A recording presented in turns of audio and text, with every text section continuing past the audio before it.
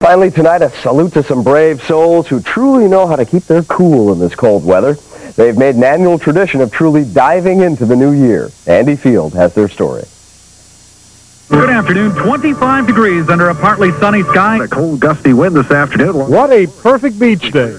Wind chill, a toasty 2 degrees, 23-mile-an-hour wind gusts. Who wouldn't toss their clothes and do a few laps in the Atlantic? Oh, it's a great thing to do on New Year's Day. To cleanse, nice cold water. It's like a summer day out here, and the polar bears, we want snow! Yeah! About 100 human popsicles hit Coney Island's wintry waterfront.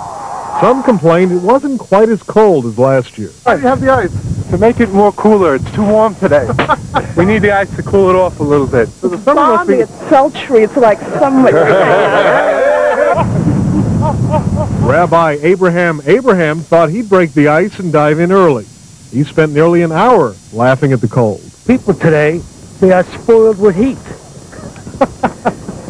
And it's all in the mind. Really? And the mind controls the body. Now, the polar bears here might have something. With the wind chill out here, you can probably hang a side of beef and keep it cool for the rest of the winter. The water's a lot warmer. The water's warmer, but it doesn't feel very warm. Really good. Sauna almost. Yeah. I don't catch cold from this. You don't. The only thing, the risk is the hypothermia and frostbite. My Johnson, no, I can barely speak. We want colder! We want colder! Why not? Still not convinced you should have been out here today? Well, it should be a better beach day tomorrow. They're expecting snow. At Coney Island, Andy Field, Channel 7, Eyewitness News.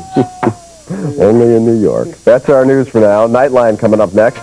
For Spencer, Sam, and the entire Eyewitness News team, I thank you so much for joining us at this late hour. I'm Rob Hanrahan in for Bill Dutel. From all of us, we wish you a good night, a great weekend, and a happy and very healthy 1999.